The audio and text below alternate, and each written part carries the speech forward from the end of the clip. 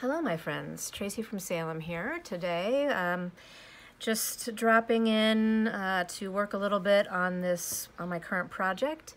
So a friend of mine commissioned me to make a coworker. Commissioned me to make. She has a morning matcha tea ritual, and she asked if I would make like a little cloth for her to have all her matcha things on. And I agreed. I'm not entirely sure why, because, I knew that I'd be doing stuff that is not really my style. My style is not her style. I find commissions, like the idea of a commission, quite fraught, right? Somebody has an idea in their head of this thing that they want from you. You're never going to make what's in their head, right? You're never going to do that.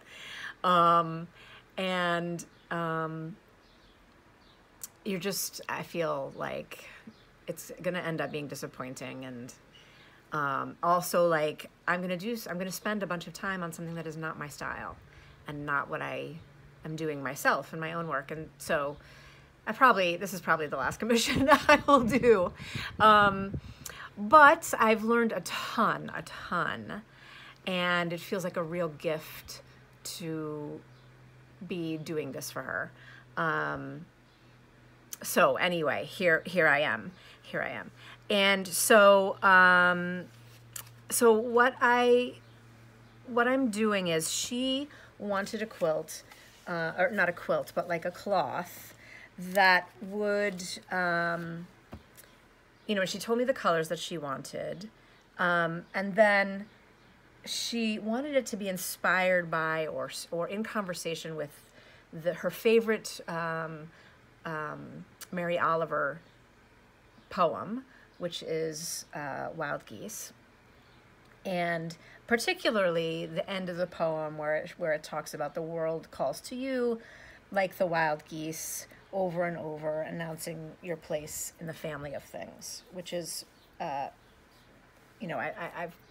kind of condensed some lines, but it's that feeling of being called, your place in the family of things. She's very much a family person. She's also in her early 30s, so she's looking for her place in the world and making her mark in the world. So that's the inspiration. And I think ultimately what will happen is I will stitch those lines like on the back of the cloth. And so for the front of the cloth, what I thought about was the flying goose pattern. Which you may know if you're a quilter, you probably know, and I am not a quilter, and I have never done the flying goose block. But so I spent a lot of time on the internet, right? The flying goose block is this block, if you're not familiar with it, and this is the goose, and this is the sky. And so, there's a lot of things online about how to make like 4 blocks at once with no waste, and I thought that was all very cool. But what I really, really struggled with was just the math. So much math, and I'm kind of a math atheist. I mean, it's not that I don't believe in math. I just don't believe that I will ever understand math and be able to do it well. So I even found some sites where they had like, like charts, like if you want your block to be 1 inch by 2 inch, cut your squares to be this size. And here's a little formula about like how to scale up, right? Or how to create whatever you want, whatever size you want. And then you add this much around it for the large block, for the large square, and then this much for the smaller squares. And then but the problem is, all of them started at like 1 inch to 2 inches, 1 inch by 2 inches, but I wanted my square to be 1 1/4 by 3/4, or 3/4 by 1 1/4. You know what I'm trying to say? And I couldn't find any way to figure out how to scale it down. And so I just never could figure out how to do this thing where you make 4 of them in one thing. And it began to hurt my head, and I began to feel kind of dumb and depressed by it. So I stopped. And but luckily, my mom has done a lot of study of old quilts. I mean, she just knows a shit ton about old textiles, quilts and samplers and stuff. And luckily, I finally just broke down and went to her, and she told me that in some of the old quilts, people will do their geese another way, right? Instead of sewing the two blocks together, I don't think there's instructions in here, but they would just take a strip that would be the sky color, and then cut out triangles of the goose color and applique them on. Thank God, thank the goddess, because that is how I finally did this. So then I also wanted to, so the other thing I thought about is I wanted to honor my friend and colleague is African American, from the South, from Louisiana, and so I wanted to honor both her Southern heritage and also her African heritage, and her African ancestors, and African American ancestors, all. And so I remember the quilts of Geese Bend, which is this like little community in the South in, I think it's Georgia, I believe. Or no, sorry, it might be Alabama. My apologies. It's Alabama. And this is a community who are all direct descendants of the enslaved people who worked on a cotton plantation established by Joseph Geese. And so then afterwards, when they were freed after the Civil War, they remained on that plantation as sharecroppers. And then, during the Depression, and everything crashed, and the government provided loans to former plantations, or enabling the residents, I should say, not to the plantation, but enabling the residents to acquire the land and the farm formally. And so the residents of Geese Bend have lived there since their ancestors were enslaved on that land. And they have this amazing quilt culture and make these amazing quilts. And I saw a bunch of them in the Museum of Fine Arts in Boston in like February or something. And they know a lot about quilting. And they know the rules, but they bend them in these really interesting ways. So you'll see, so this is a quilt made by Annie Bendolph, who lived 1900 to 1981. And so Annie obviously knows this traditional block called the Flying Goose. And it's very, very geometric, as you saw maybe in this picture here. It's a very geometric shape. And everyone I saw making them on YouTube and stuff, they had like all their rulers out and they were perfectly cutting them, and they're, so they're like very perfectly lined up, and they're very geometric.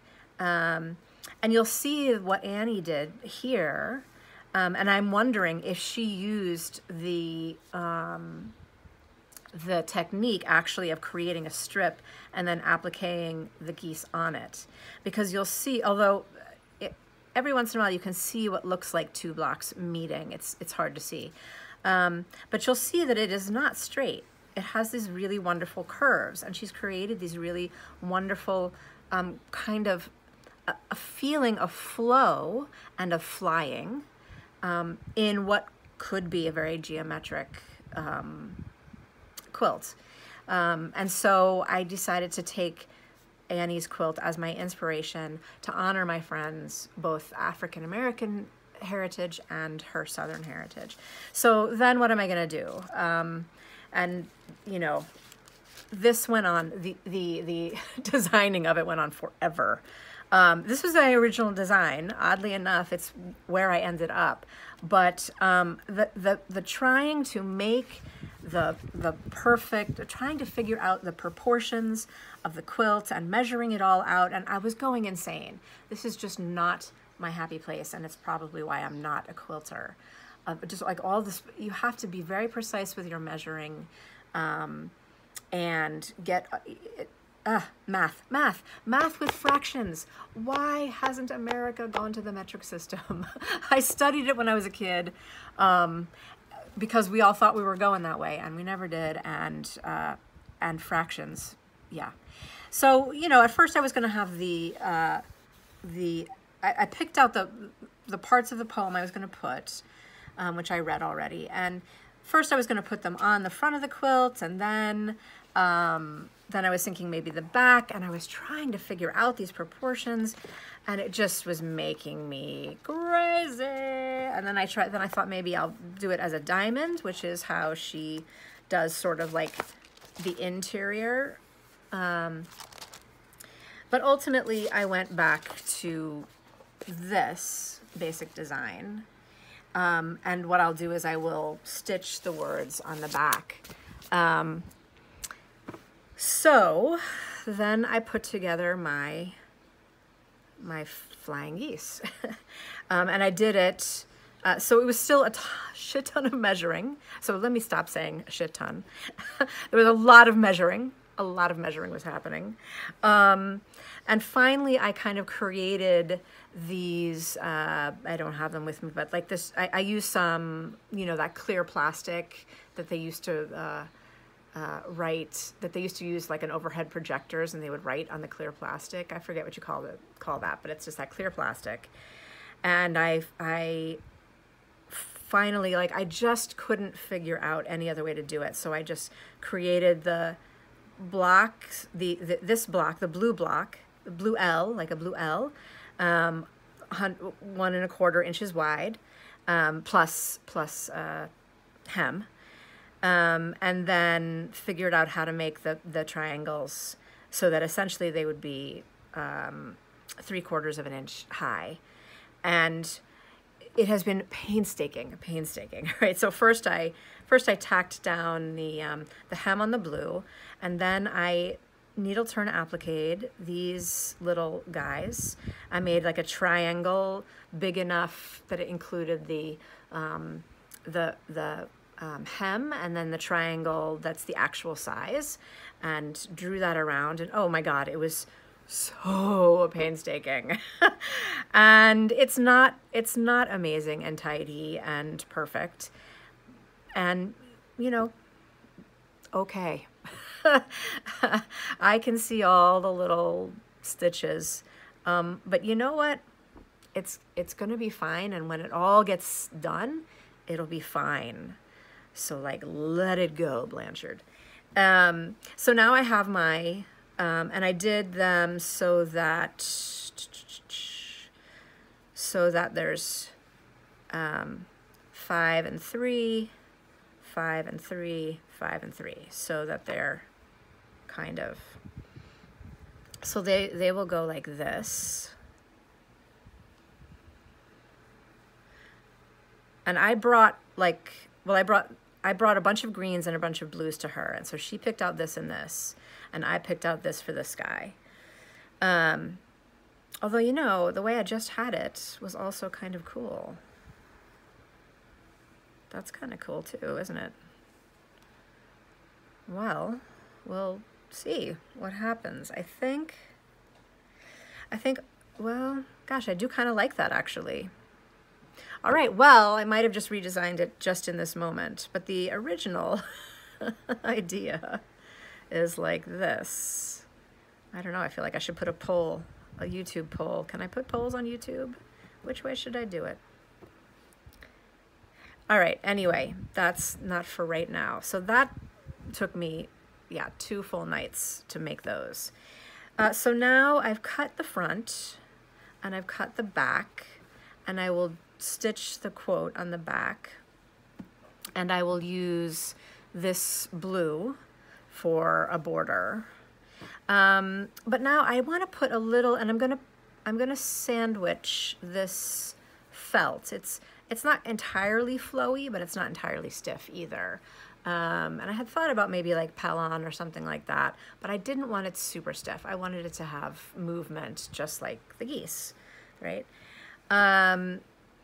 And so I just want to put a little of myself in here, because this is not me. And so I thought about doing some running stitch. I want to be really gentle about it because I don't want this to shrink up. So I just want it to be very gentle. And yeah, I don't know if I will cover every space or not. But first I'm just going to start with, I just made these swirls. And recently I've been working on a different project, and in the sky I'm doing this kind of Van Gogh sky, you know, with all his swirls, and so that's where I got the idea for this. So I love that some of my pieces are starting to talk to other of my pieces. That's fun. Although, you know, obviously only I will know it and the 3 people that watch this video. So now I have to pick a thread. So I want like a super fine thread. And I almost went with like a Nona. I mean, maybe I will actually. I don't know. Let me get it out. Like one of these like Nona threads, Tamaricious cotton thread.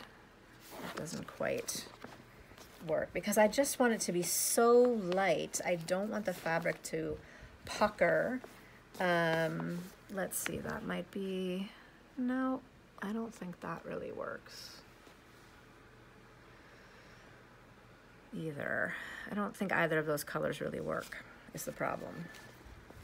Okay, so I have these. Now, these 2 are linen from Steph Francis, and this is from the Thread Gatherer, like a perle. A perle? I've heard people say it both ways. I think this is the one that would kind of disappear the most, really just leaving like a, just the feeling, the textural feeling of things happening in the sky, right? So it almost completely disappears.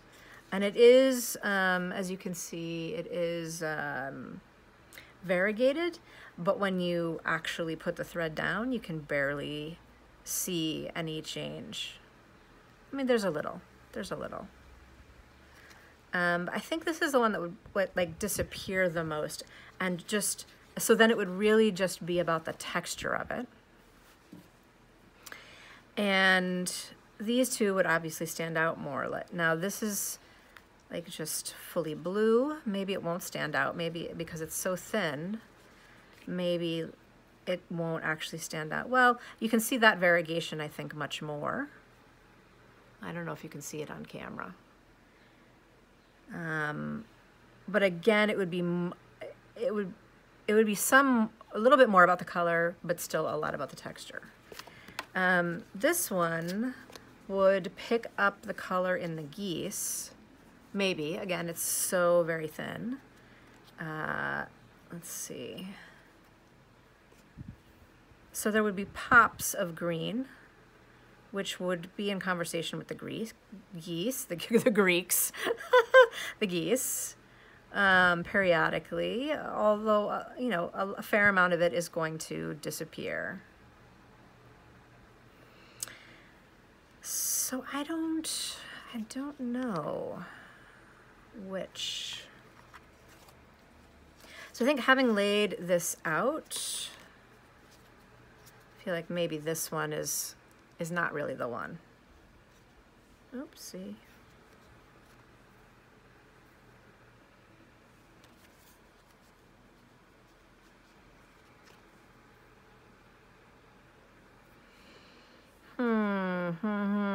Very tough call. Very tough call.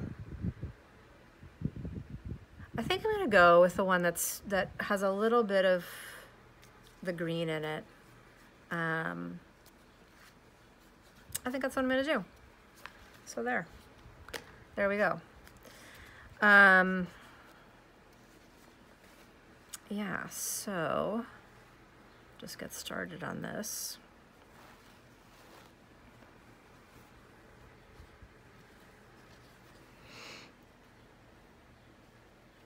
I kind of really want to use one of these darners because I just want it to be whisper thin and not create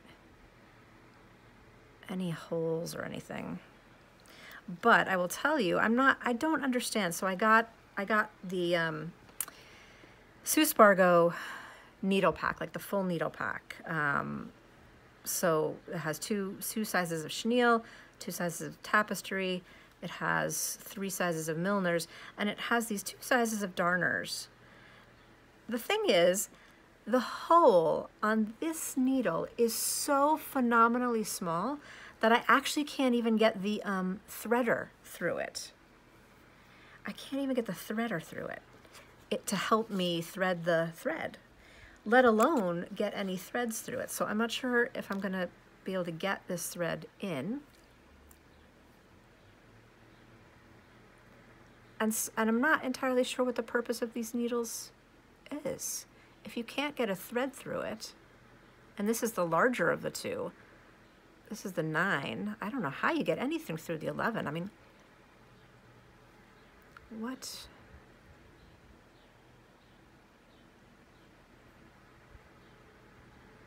Yeah, I can't even thread that. So I am flummoxed as to the purpose of the darners. But okay, that's fine. I will use the 24 tapestry. Let's see, I might have one that is actually slimmer. That's from my own stash of needles.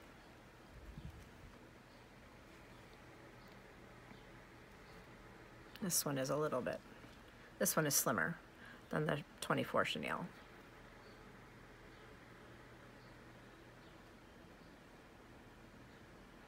Now, I've tried threading that side so many times, it's fraying now.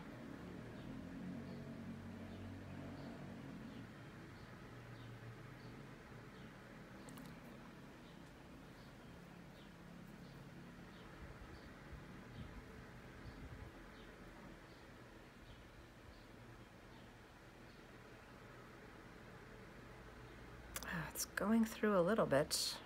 Ah, of course, because I'm on the video, right? And my threader is on the other side of the room. But I will have to go get it.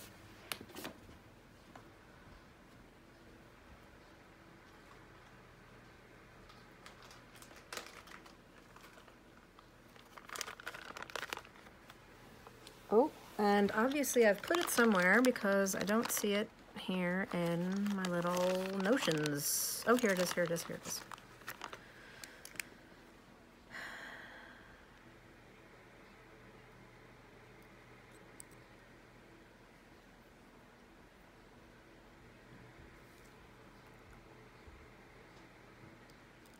All right, good gracious.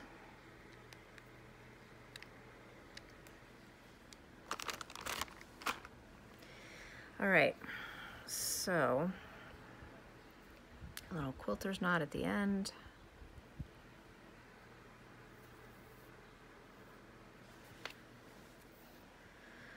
All right, so I'm just gonna start, this is gonna go flying off somewhere, I know it. Okay. All right, I'm just gonna start in the middle. No, I'm gonna start at this end.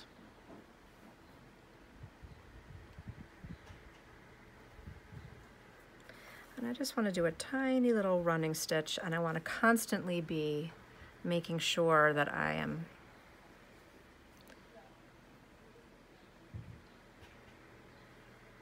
keeping it very loose. So it is a lovely day here in the Northeast. The window is open and there's a lovely breeze coming through. I went on a I went on a wood walk the other day to Ravenswood Park, which is in Gloucester, Massachusetts, just about half an hour north of where I live. In Salem, and not half an hour because it's far away. It's not. It's just that driving anywhere takes a long time. But it's a lot of back roads between here and Ravenswood Park.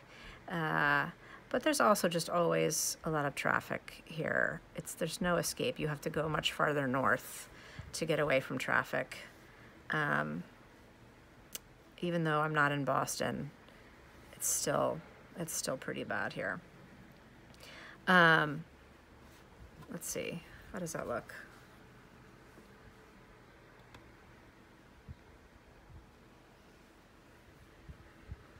So that feels much bolder than I want it to be, but it is just about to change color here. But still, I think these stitches are larger than I want. I just want something much more subtle. So I can't believe I'm about to unthread this needle after all of that. But I want that to be, I want the stitches to be much smaller and more subtle. So I used the friction pen to draw this on, and that will come off easy peasy with heat, which I have already tested this particular fabric to make sure that that is true.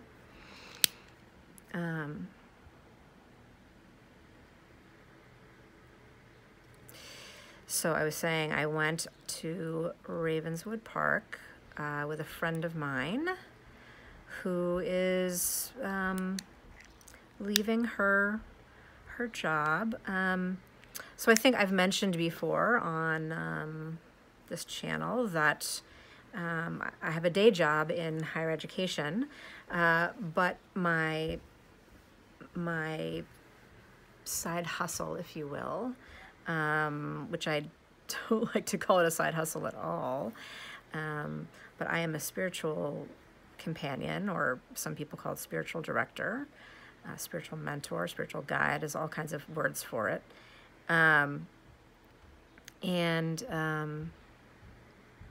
Let's see, I want the stitch to be small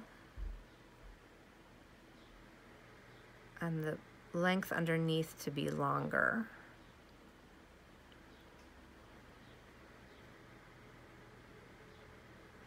And so what that means is that I know a lot of people who work in religious occupations, ministers and directors of religious education.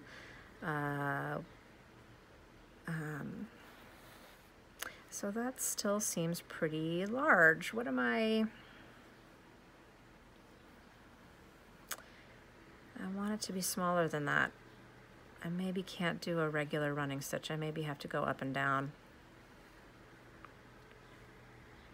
Oh my God, how many times are you gonna watch me thread this stinking needle?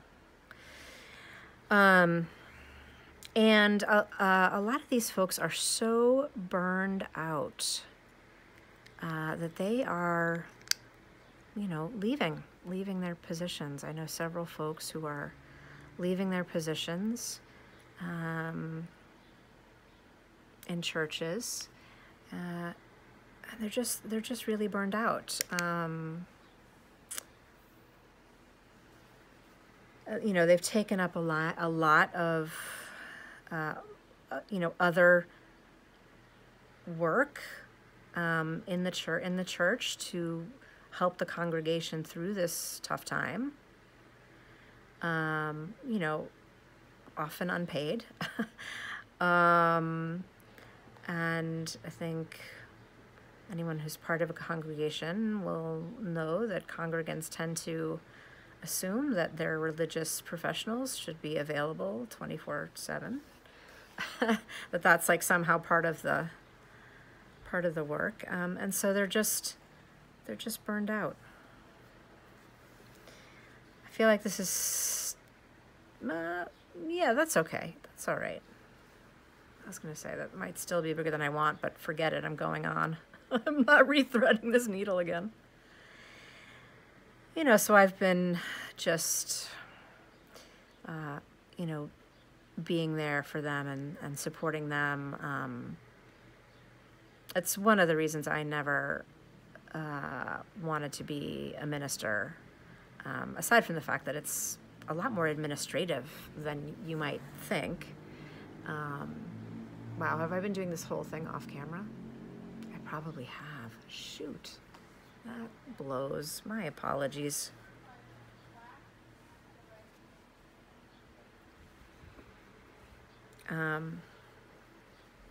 But also just, I am too much of an introvert to be able to be like on call all the time for folks.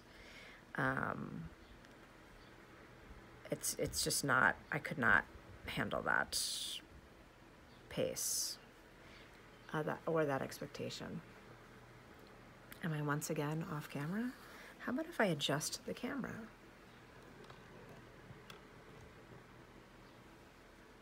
Is that better?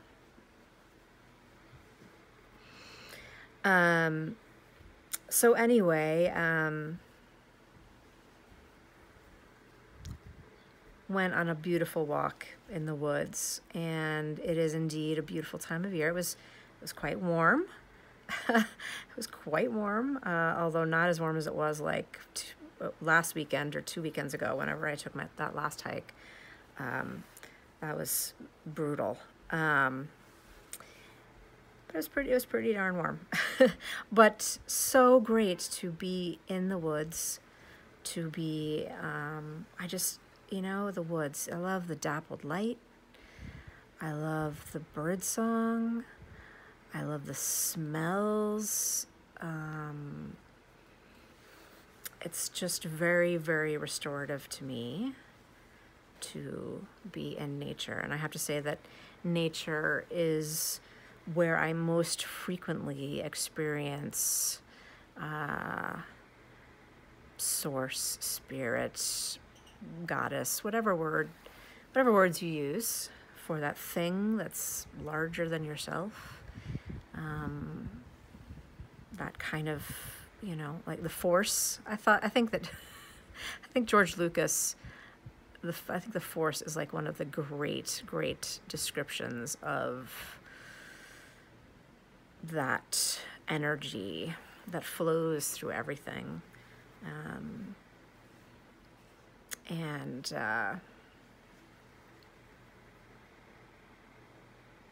Yeah, that's where I feel it so easily. I don't have to do much of anything to feel the presence of the divine in the woods. It's just in everything. Everything is of it. And it's very, restorative. And even when you're alone in the woods, you're not alone, right? So that was really fun. And I hope to get out and do a lot more walks. I used to walk all the time by myself. And, quite bizarrely, the pandemic, I stopped walking so much and just going out into nature. Isn't that bizarre? I mean, you would think it would be the exact opposite. For a lot of people, it was the exact opposite. They got out more because they could, because they didn't have to commute to the office and whatnot, take kids to the 10,000 activities or whatever. A lot of people get out more, and for whatever reason I actually kind of became very hermity. I'm not sure what, I don't really quite know why, but there you go. And so I've been trying to get a lot of walks on my calendar with friends, and get out and about. Or if I was Canadian, right, I'd say out and about. Sorry, Canadians. I am not mocking you. I love Canada. You are like such great neighbors. You really are. And hopefully you won't mind if a whole bunch of us move there soon, right? Anyway, I'm kidding. Only when I'm kidding.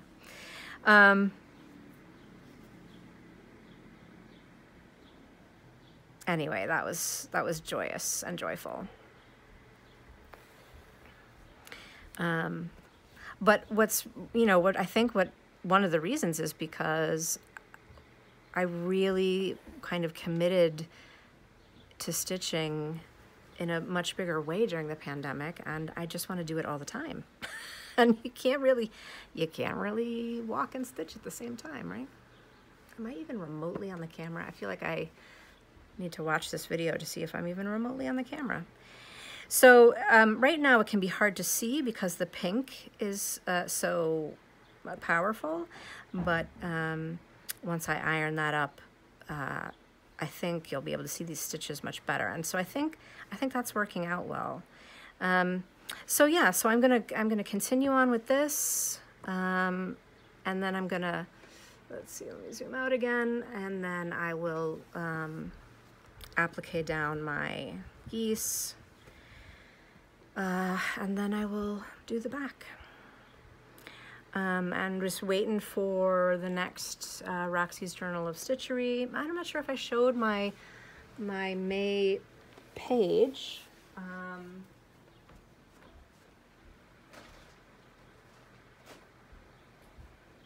can't remember if I showed the finished work. So this is the finished May block with my egret, and as you can see, my favorite color, blue. So, and I had done the same kind of background for, what was the flower one? I think it was March or February? I really don't know. Whatever month this was, where it was neutral background and flowers. I had done this weaving thing, and kind of a made-up stitch in the corners here, which I had a lot of fun doing that. I really loved the way that came out. But on this one, I decided to do, because I'm trying to learn all the stitches in the Sue Spargo book, and so I did this wonderful thing, which is probably going to become like one of my favorite stitches in between. And it's like the Spanish, I can't remember the name of it, but I love the way that came out. And I love the way my egret came out. And it needs some tidying. And, you know, I have some stuff to get, to practice, to get better. But I really love the way that came out ultimately. And so I've decided, so the other project I'm working on is memory cloth. If you've watched any of my other, let me see if I can get this over here. I'm gonna drop everything. I'm working on this memory cloth which is an idea from Expressive Stitches, that book, Expressive Stitches. Is that the name of it? Jan Dowson. And the memory I'm doing is of a particular journey, like shamanic journey that I took with egret as my guide. And so that same egret I'm gonna do, now that I've done it once and I know where I need to, like the head part is not fantastically done. And I know exactly what how to do this better, so that's great. Lots of learning. So I'm going to do this egret here on my, that Van Gogh sky I was telling you about with the swirly things. So that I'm bringing over here. So I have all these cloths that are, you know, ideas are jumping from one thing to another. And I love that. I love that. So right now I'm putting in my usual moon with its rings. Then I'll put the egret here, and then I will work on these panels. But this is what I've got so far.